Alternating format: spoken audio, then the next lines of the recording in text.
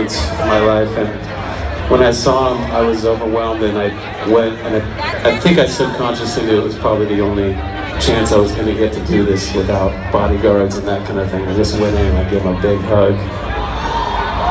And I don't know if we're supposed to do that, but, and then afterwards I felt guilty, I felt bad that, you know, I was very presumptuous to go and give him a hug. And then after he passed, I looked up that photo because I wanted to see if there was a photo of it. When I found it, there was a big smile on his face.